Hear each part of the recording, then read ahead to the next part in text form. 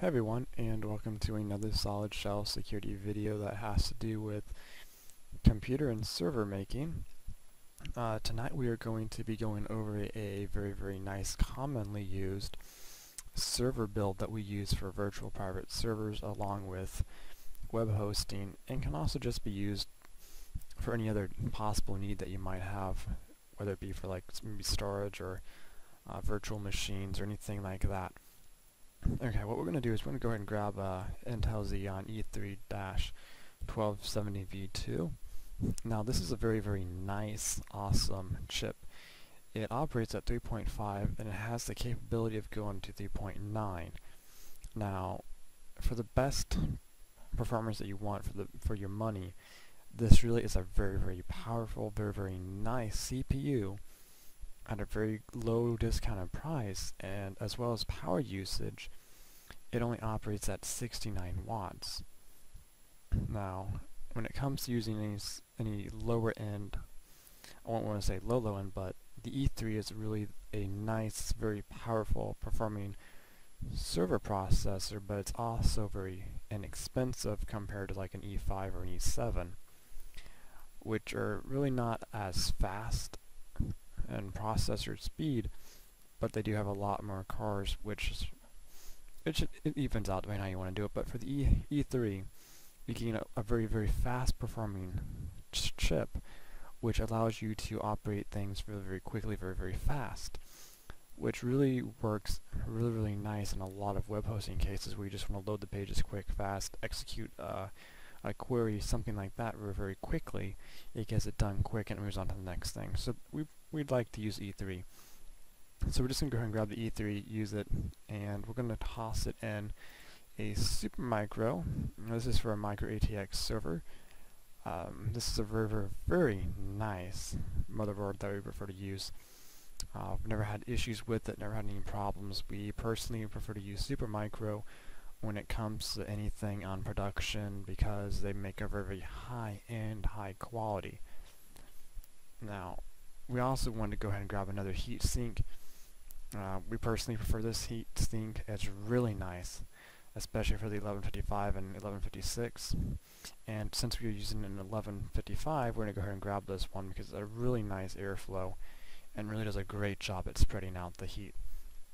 We're also going to go ahead and grab Kingston. These are 8GB sticks, and we're going to max the system out at 32 gigs of RAM.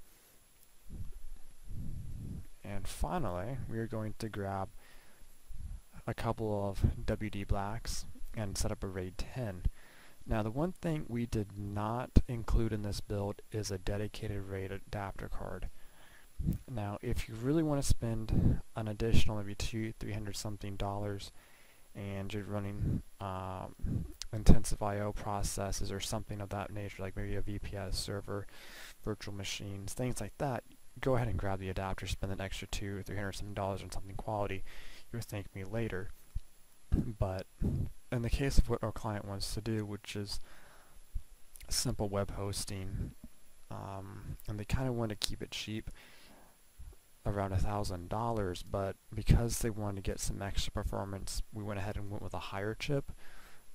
You could have gone with an E3 1230, and I've saved about $100 something, but because of that, we went a little high here. But if you have the extra money, go ahead and buy a dedicated RAID adapter with a battery backup supply, so you can do actual caching, you don't have to worry about anything. But in this case, we went ahead and you're just going to grab some WD blacks, 1 TB, and a RAID 10 would give us about 2 TB, which is pretty accurate and okay for web hosting.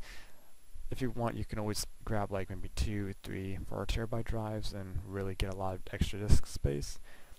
But I'm personally not a fan of actually overloading and maxing out a server that much, and we advised the client that really wasn't the best idea. But so we're just going to try and grab 1 TB drives.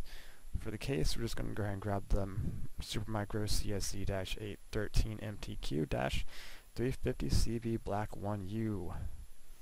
This is a really nice case. It allows us to stick all the hard drives in the front. Everything will fit in very nice. So we did this entire build under $1,500.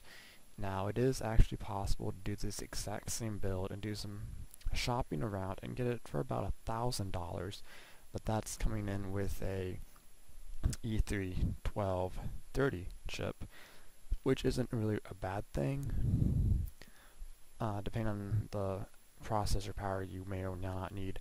But all in all, this is really nice for a 32 gigabyte machine, and we don't expect our client to have any issues or any problems with this machine. This is a really nice setup, and we personally love this setup. We use this setup ourselves on our own web hosting, and we also sell out of these very quickly in our dedicated server lineup. But if you're a business and you're looking to actually create a fast system that's very scalable, because you can always add additional hard drive space, or you can also update the CPU and go with like a 1295 if you wanted to, and up the processor speed. However, you are limited to the amount of memory. So if you're looking for a high-end memory system, like say 64 gigabytes or 128 or 256 gig, something like that, you're going to want to shop around and probably consider getting like an E5 or something, or maybe go with like a Xeon L 5400, 5420 or something like that, which will actually give you the ability to do dual processors and go way high up in memory. But if you don't need a lot of RAM and you're looking for mostly a fast processing box to push the request really quickly, very fast, consider this like made for a database server. If you want to make this into a database server, I would grab a couple of SSDs, dedicated RAID adapter, maybe grab an E3-1295 or a 1290, and you would be pushing queries extremely fast and really have a nice fast SQL box. So depending on what you want to do, this is a really nice setup, and I don't see you having any problems running this setup. We don't. But once again, if you're looking for something with like dual processors or a lot more RAM, like if you really want a lot of RAM, you're going to probably want to consider a different setup. But if you don't mind and you want like a fast processing machine, this is definitely the ideal setup for you.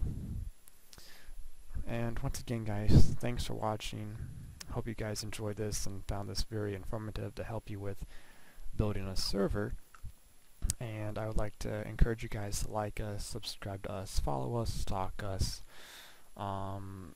anything else you guys want to think.